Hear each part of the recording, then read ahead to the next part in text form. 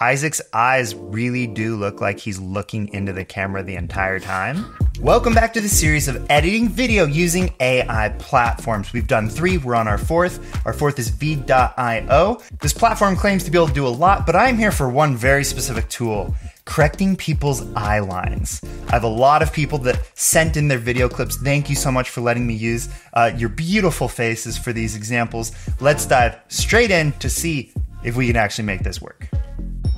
Okay, we're uploading our first test clip.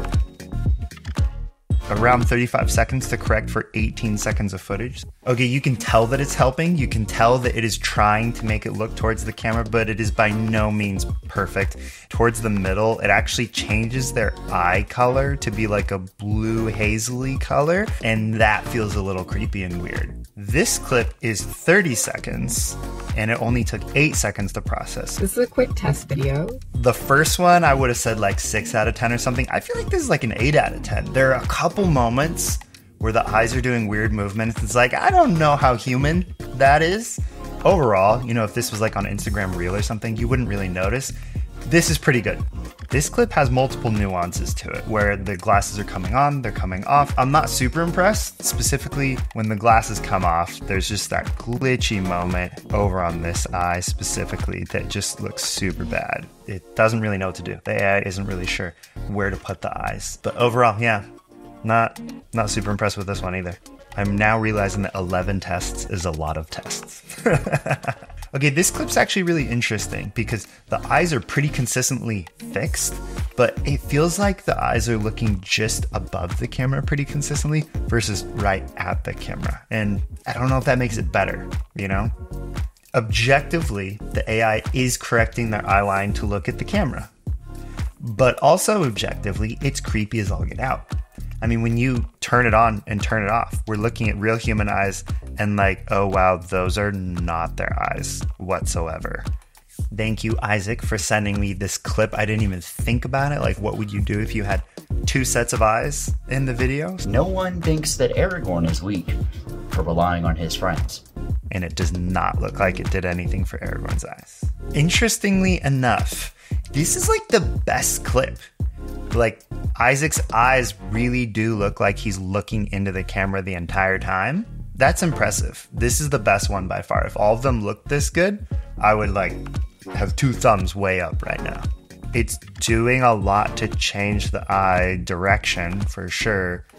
But again, that's like not their eyes. Like, there's no shine on it. It just doesn't look accurate. Don't love it at all. Hey there, Jacob. On here reporting from New York. Okay, so this one is going to be difficult. There's a lot of movement. There's change of locations. And then the face isn't super big in the frame, so I don't even know how much we'll be able to see it. Oh, wow. Okay, it's fixing the eyes, even though the eyes are fairly small in the frame. Okay. Interesting. You can see eye movement there. You can see how it's trying to correct, for sure. Interesting. It's a Zoom call. The video quality is a bit lower because it's going through that webcam and it's getting compressed. I think the effect's kind of hiding behind that lower level of compression and whatnot. So it's actually kind of successful here. This is actually a really good use case. The final and debatably most important use of this AI is, does it work on dog eyes? I'm ready to be creeped out. It shouldn't.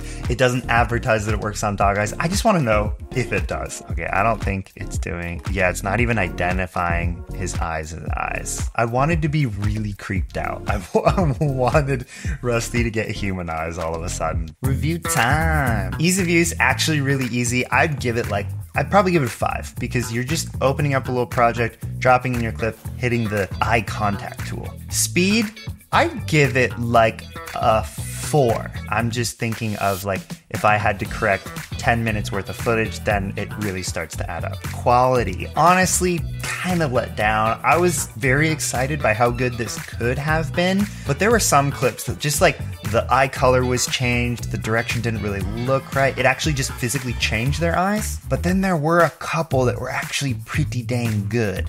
Honestly, I need to give it like a 2.5.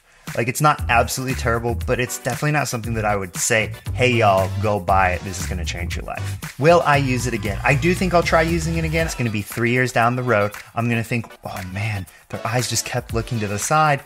How do I fix that? Oh yeah, I have a tool that might do it. And hopefully 3 years from now, it's like much, much better. So I give it like a 4. And price, there is a start for free option, but I wasn't able to test the eye contact effect with that. So a little underwhelming. You have to come over here to the pro version, to the $38 a month to actually be able to try it.